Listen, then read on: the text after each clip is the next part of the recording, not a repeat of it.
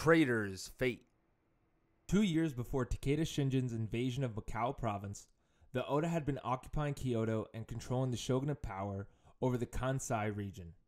With Owari, Mikawa, Mino, Kansai, and Omi provinces all seemingly under the Oda's control, the clan was at the top echelon of Japanese society for 3 years while in Kyoto.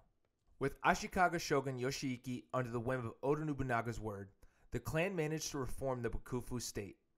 Meritocracy soon replaced the dated clan status privilege system under the Ashikaga, and created a system where qualified warrior retainers under the Oda clan were eligible for open government positions suitable for the individual task. Other reforms included giving retainers lands based on rice production output, rather than land size, to keep track of the taxes that were being collected for the clan. These reforms would revolutionize the way shoguns would rule Japan, but not everyone in Kyoto were fond of the changes. Yoshihiko, the puppet shogun, had been devising a plan to oust the Oda out of Kyoto.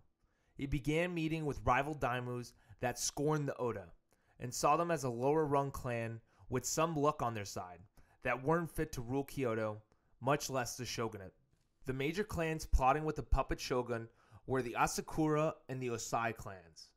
The Osai clan's daimyo Nugumasa had previously married Oda Nobunaga's young sister named Ochi in 1568. After Nobunaga captured Mino, in hopes of securing a powerful ally in the Omi province, Nobunaga was wrong. The Asakura clan had been close allies with the Osai for generations, and so both daimyos and the puppet shogun had been exchanging messages back and forth to figure out when would be the right time to lay siege on Kyoto. Oda Nobunaga instructed any messenger delivering any message for Ashikaga Yoshihiko to bring the message to his attention first, or risk severe consequences. As such, Oda Nobunaga quickly figured out that the shogun's attempt to reclaim power was to invite and incite other clans to come lay siege on Kyoto in hopes of slaying the Demon King. Oda Nobunaga was having none of it. Nobunaga quickly mobilized his troops to march north into Echizen province, and due to the Asakuras being unprepared for invasion, led to Nobunaga naming Hideyoshi as chief general to lead the first castle siege at Kenigasaki. The Azai sent reinforcements and tried to come around and behind the Oda force to perform a pincer tactic, which surprised the Oda as Nobunaga was vulnerable to being killed or captured. The Asakura and Asai clans fled, and the Oda tried to devise the next course of action against the opposition. The Oda plan consisted of continuing the assaults on the castles of Echizen, but as the Oda tried to advance into castle territory, they were met with hostile resistance by the Iko-Iki. The Iko-Iki were a rebel sect of fundamentalist Buddhists that believed in Jodo Shinsho, or pure land belief, meaning no land specifically belonged to a sole individual. This philosophy went against recognizing any shogun or daimyo as a ruler over any lands except those of Buddhist teachings, and they were willing to die over their way of life. The Oda received an overwhelming amount of hostile resistance and casualties from guerrilla tactics by the Iko-Iki, and decided to abandon the rest of the castle sieges planned in the Echizen province. Oda Nobunaga's frustrations focused solely on the Osai and Asakura clans for now. Nobunaga had sent word to Mikawa province for Tokugawa Ieyasu to bring reinforcements to Echizen, which Ieyasu responded by bringing his best generals and troops, which included Honda Tadakatsu and Sakakibara Yasumasa, who I will make a separate video on in the future. This became the Oda and the Tokugawa's first time being in combat together, and the two would find out what kind of samurai each of them were. The Oda force met their rivals at the Battle of Enegawa, which the battle setting was in between a ravine. This battle consisted of 28,000 troops under the Oda's command, and 18,000 by the anti-Nobunaga coalition. Hideyoshi was instructed to be the general commander, leading his first open battle of his military career. Oda Nobunaga brought 500 arquebus riflemen with him, and used it effectively against his enemy across the ravine.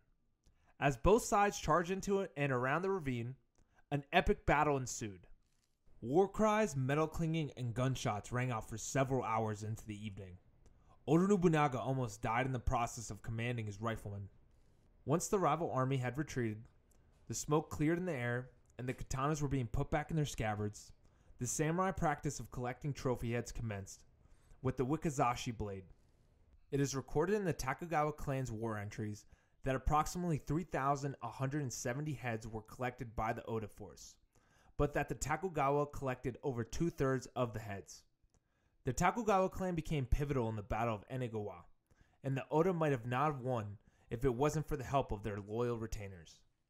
The Oda chased the Asakura clan around Echizen for 3 years, and finally Asakura Yoshikage was betrayed by his cousin, and was forced to commit seppuku at Rekabu Kenshoji Temple, wiping out the clan's existence.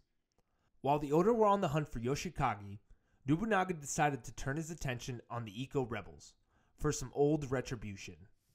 He went to Mount Hiei, near the Kyoto border, to Inryuku-ji Temple, and began slaughtering every monk and student he saw. He then burned the temple infrastructure to the ground.